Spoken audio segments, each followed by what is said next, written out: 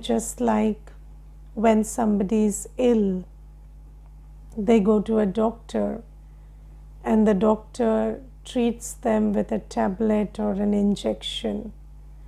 So Baba says, you children can treat yourself with the tablet and injection of happiness. So because in Baba is called Baidyanath. So Baba is called the Supreme Surgeon, and we are his children. So we are also master surgeons. So Baba says, you can treat yourself by giving yourself the tablet or the injection of happiness. And whenever you feel low, whenever you feel, whenever these days people call it the illness of the mind. So whenever you feel that you want to take care of your mind, just give yourself a tablet of happiness or an injection of happiness. And what is the tablet and injection of happiness? So Baba has told us, Baba has given us these doses of what tablets and injections to take. So you see that whenever you don't feel mentally okay, so not like mental illness or something, but when you feel low in the mind, or there's negative thoughts, or there's overthinking or whatever, at that time you could just treat yourself with this tablet that I am a soul and I'm completely detached from the world around me. I'm not this body, I'm not this world, and my nature, my quality is happiness. So you could just stabilize yourself in your quality of happiness by shifting your consciousness from body consciousness to soul consciousness. So do you understand that we keep shifting our consciousness all the time, all through the day also? We engage in this shifting of consciousness. And how do you do that? So you see that when you are at home sitting relaxed, then your consciousness is I'm in my home and sitting relaxed.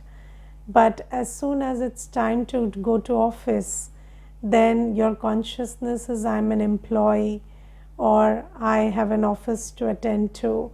And then what happens? Suddenly all the stress and the tension related to the work that you do starts coming up. So why? Because your consciousness has shifted from I'm a householder to I'm an employee. And you see that when your consciousness shifts, your attitude, your feelings, everything start to shift. Your way of thinking also starts to shift. So similarly, Baba says that as soon as you switch into soul consciousness, how do you switch into soul consciousness? You just take a moment and remind yourself, stabilize yourself in the awareness that I'm not this body, I'm not this physical world, I'm not the one that I think I am in this physical world. I'm not the mother or the father or the child or the sister or the brother. I'm just a tiny little soul here on a journey. And in the forehead of the body, I am sitting like a star sparkling. And what am I like? I am very still, very silent, very peaceful, very happy. And as soon as you stabilize yourself in your original religion, original form and original religion, your mind will also start working differently, because as is your consciousness, so is your mind and intellect. Baba tells something very nicely today, that people say that I want peace of mind. but the mind and intellect are part of the soul. They are the organs of the soul, and it depends on what consciousness the soul is in, and that consciousness determines the state of your mind and intellect. So you see that if you are soul conscious, then your mind will be peaceful. And where will your intellect be? When you are a soul, your intellect, your buddhi yoga will be with Baba, because you know that Baba is the one who is going to give me everything. And when you're body conscious, your mind will be all over the place thinking about the matters related to the body and the physical world. And also your intellect will be connected with this world of sorrow. And the rule says, the law says that when your intellect is connected to the world of sorrow, your mind will start experiencing sorrow. Yes, so or your intellect is connected with the impure world, then you cannot feel peaceful and happy and joyful. So Baba says, but in body consciousness, where will your intellect be? It will be connected with the relatives you have or with the body you have, because you're body conscious. So you think that this is who I am and this is mine.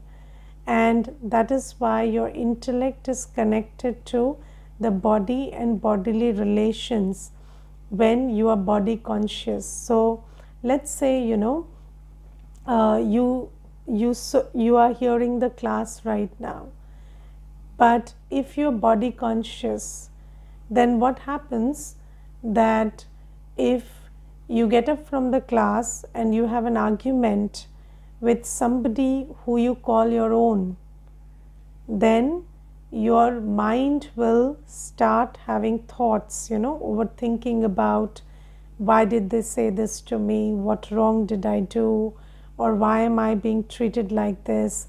So all of these thoughts will come up. Why?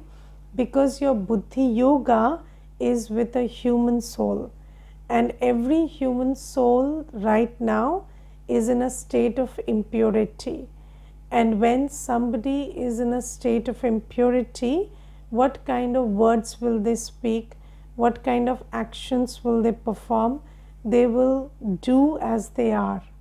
And then what happens is, because your buddhi yoga is with them, you also start picking on that energy of peacelessness and unhappiness, and you also start thinking about it. But what you have to understand is, I am a soul, and my quality, I am like the star of light, very distinct from this body and this old world, and my quality is peace, joy, love all the time. I am a pure soul, and I draw power and love from Baba and feel Baba's presence and rejoice in Baba's company all the time. And even when we operate in this world, so let's say you in this state of soul consciousness, you have an argument, or somebody tries to have an argument with you, or somebody is alleging you for something, or somebody is telling you some words which are not true, or which are true, or whatever. So when they are saying that, what is the attitude you will have in soul consciousness? The attitude you will have is that every soul is depleted right now. So when they are depleted, they will talk like this, and I don't have to take it personally. I have to help the soul heal themselves. And how do you do that? By talking normally to them and lovingly to them, despite whatever they are saying. So even if somebody is hurling abuses at you, you know that they are not doing it because of you, they are doing it because of themselves. Do you get this? That everybody is doing what they are doing not because of you, but because of themselves. And when you understand that, you try to be compassionate and help them by not not playing on their energy and not participating with that same energy, but you try to talk to them truthfully, peacefully, lovingly, and you try to have a normal conversation with faith and love in your heart. And when you do that, then that energy starts to finish or dissipate. So this is how you behave or you respond in soul consciousness.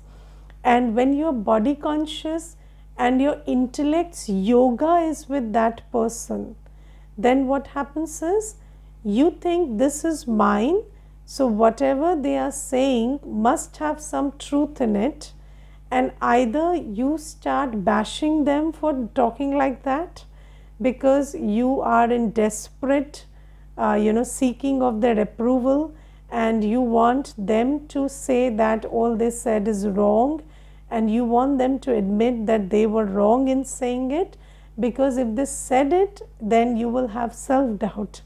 So this is why you will start bashing them, or you will start blaming yourself that I'm a bad person and this is why this person is saying this, and there is obviously some truth to it. So all these things will start happening when you are in body consciousness. So Baba says that you have to understand that I am a soul and my quality, my religion is knowledge, purity, peace, love, happiness, bliss and power. And you stabilize yourself in this original religion by switching into soul consciousness.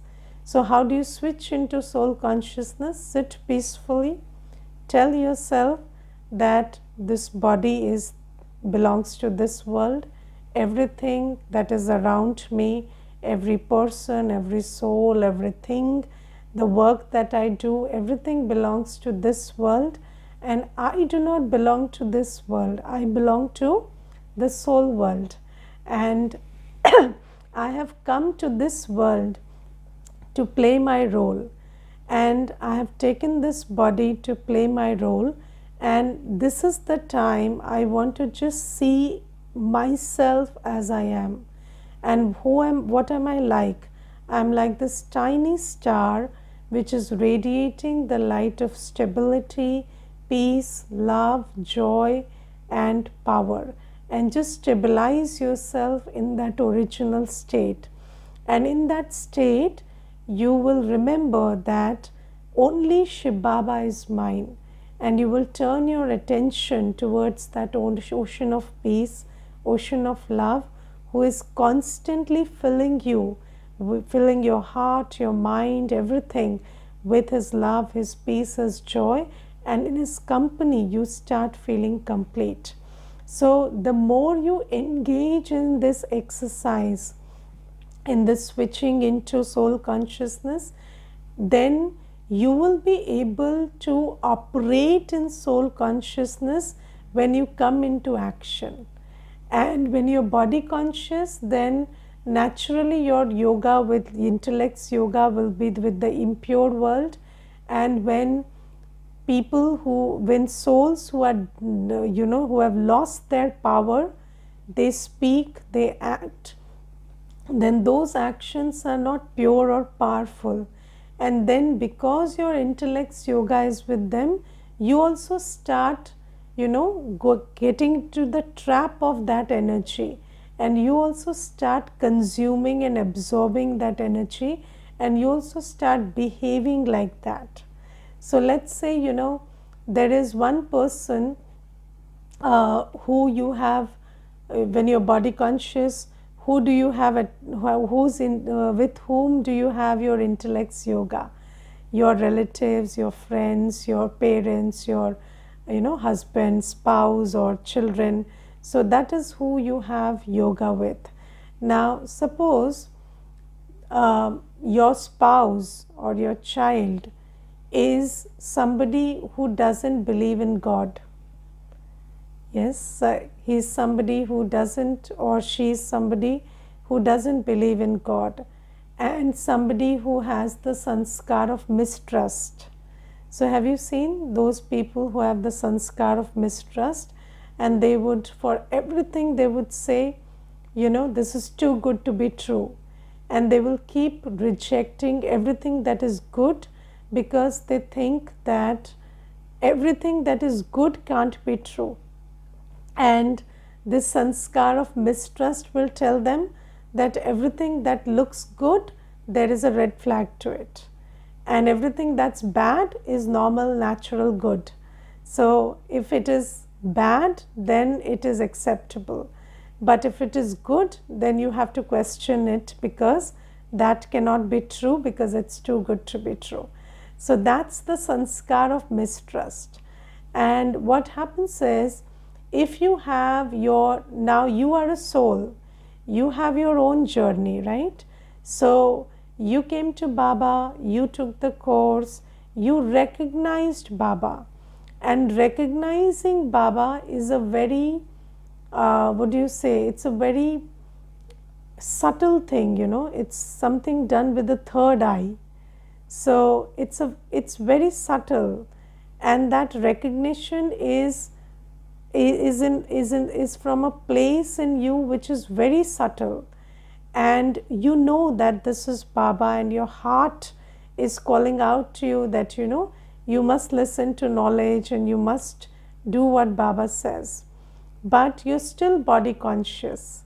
And then what happens is, your intellect's yoga is with somebody who has the sanskar of mistrust, and then what they do is, they start talking about Baba and Gyan in a negative way, and they will start saying, you know, it's okay, but don't fall into the trap, or, you know, don't don't do daily class, and don't do this and that. And then, you know, that starts having an effect on you, that starts influencing your power of discernment. Because you see, you discerned, you decided, you discerned, you had the power to discern that this is God. But the other soul who is not having that power to discern, they start influencing you, because you are connected to them with the intellect, because you're body conscious. And Baba is saying that this is sang dosh. So, you know, don't have this influence of bad company. So, you know, every soul is on their own journey, and every soul has a right to make choices. And Baba says, you make a choice according to your blueprint. Don't make a choice by being influenced by somebody. But the thing is, this influence will happen where there is attachment. So if there is attachment, if you're body conscious and you're attached to people, places, things, and body, your own body, then they will have an influence on you, because where there is attachment, your intellect's yoga is connected to them. And the law says that wherever your intellect's yoga is connected, they will have an influence on you.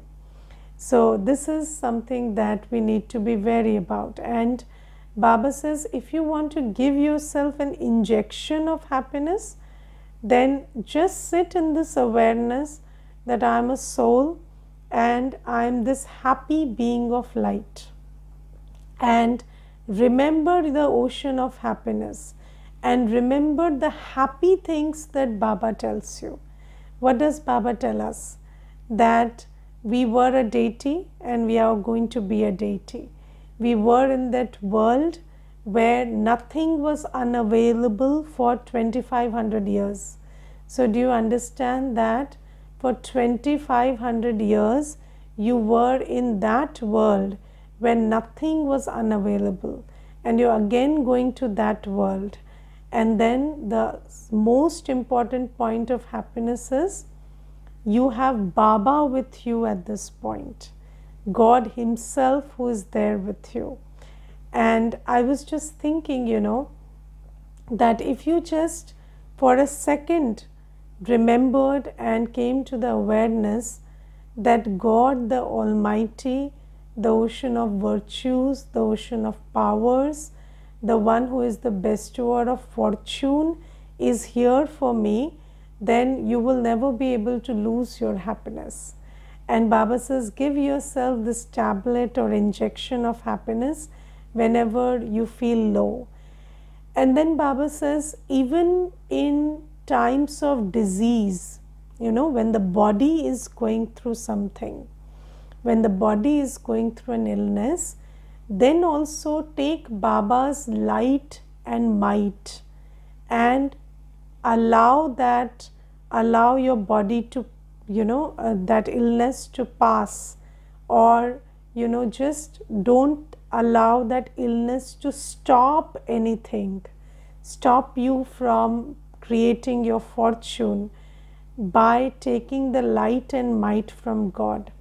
And let me tell you one thing, that we have understood the knowledge of the drama, and according to the knowledge of the drama, what time are we living in? We are living right now in the confluence age, and this confluence age is the end of Kali Yuga and the beginning of Satyug. And in this confluence age, the reality is that all the sins that we have created for 63 births, all those karmic accounts are going to manifest themselves in this confluence age, and they are manifesting themselves.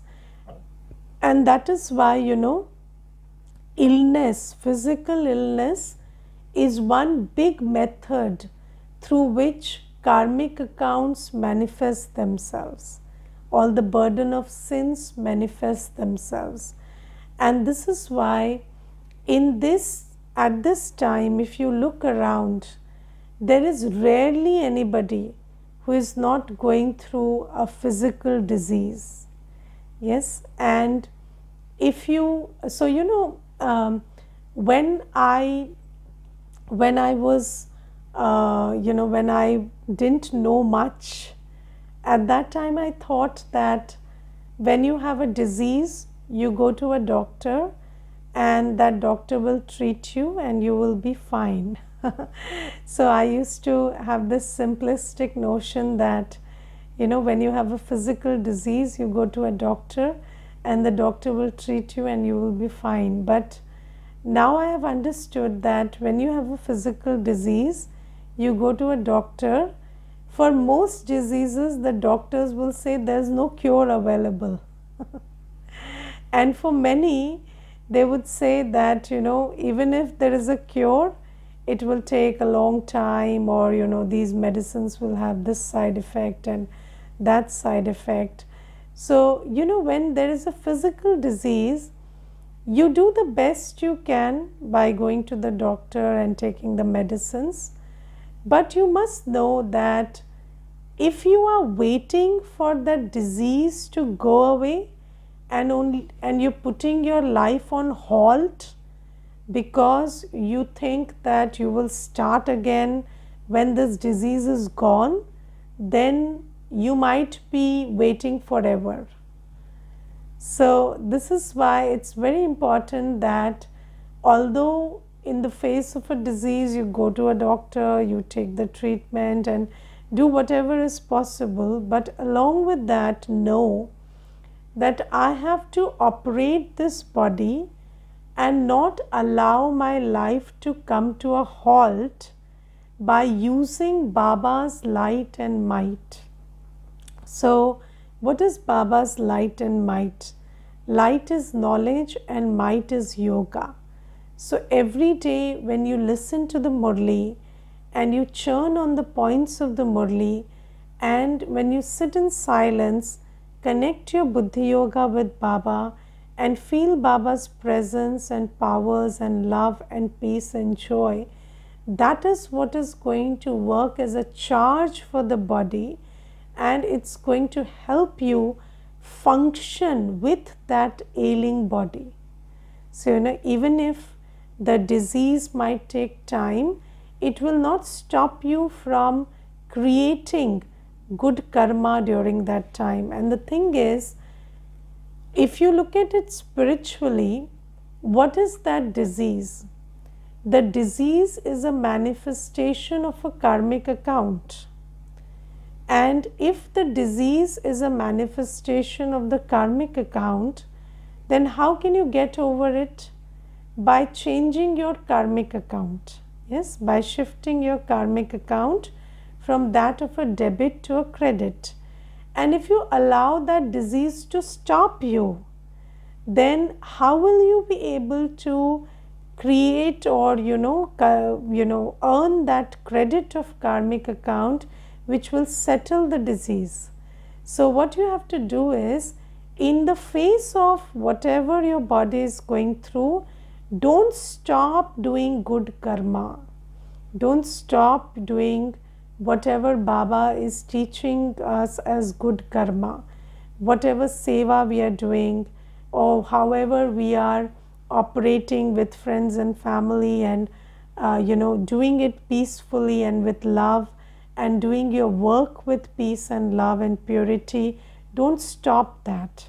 And let me tell you one thing, I have had this experience many times, that sometimes there's a headache, and there's a stomach ache, and there's something going on with the body, and then it's like the body is screaming and saying, just sit, don't go for class.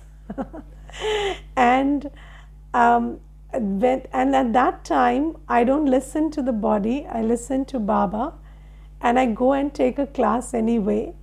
And I have had this experience that 5 minutes through the class, my body starts to feel okay. Only 5 minutes through the class. And in one instance, there was this acute pain, and it lasted for half an hour while I was taking the class. But in that half an hour, I really felt that Baba has taken over, and Baba is like conducting the class himself.